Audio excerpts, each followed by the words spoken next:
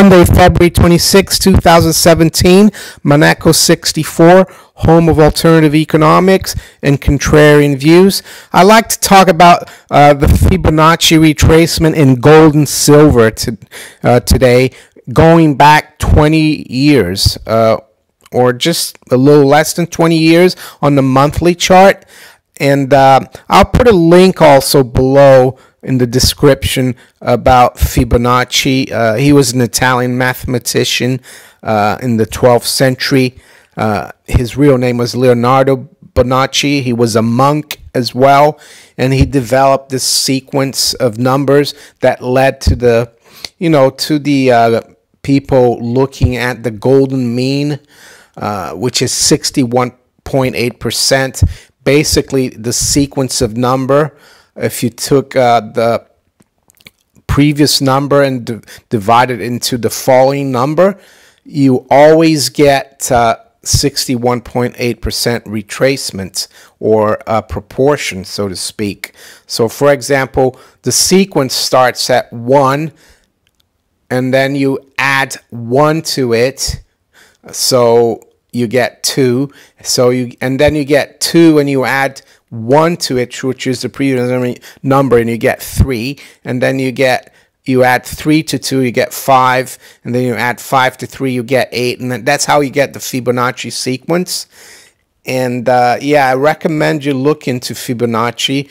But anyway, other mathematicians found that through this sequence, you get this golden mean or proportion of 61.8.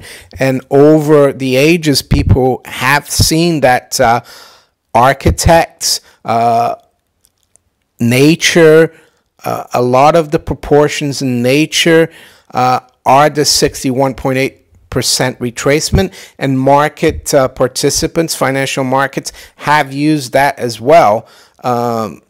To look at moves in the markets, price moves, and they've found out that a lot of times the 61.8 retracement or the inverse, which is 38.2 retracement, are very important in terms of determining tops or bottoms in the market. And you also get in between these two proportions, you get the 50% retracement.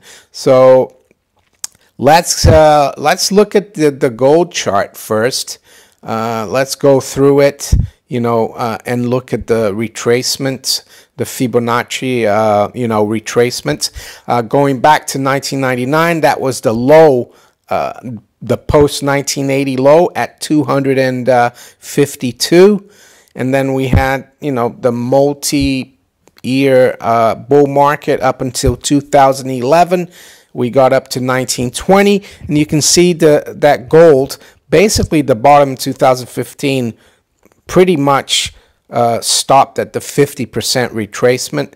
We went through it a little bit. As you can see, we didn't stay there for that long. It was 1,045. The 50% retracement is 1,087. And then we've, last year we went up. Got above the 38.2 retracement, which is 1284. But as you can see, before we got above that level, we tested that line actually about 3 times. And then the 4th time it went up, and we got up to 1375. But then it failed again, and we went back down.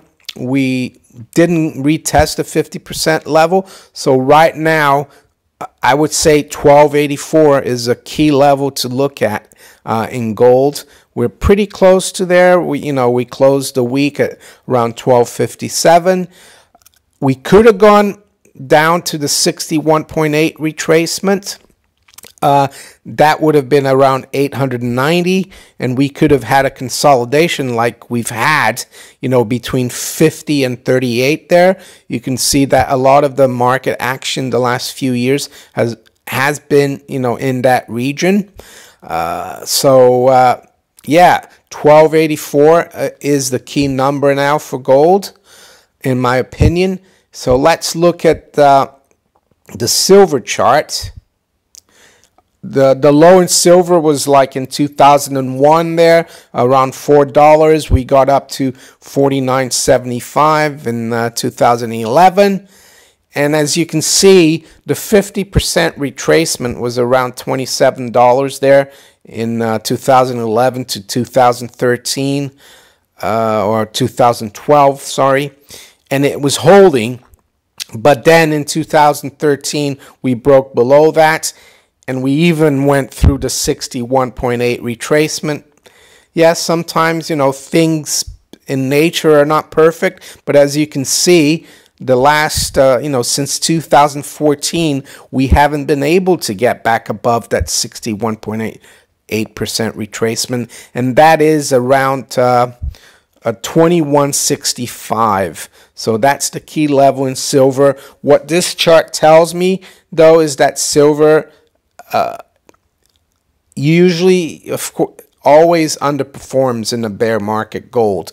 But I think now that we're moving back up, silver could catch up a lot quicker than gold. So, for example, we could get back to the, 50% retracement in silver before, we get back to, for example, before we get back,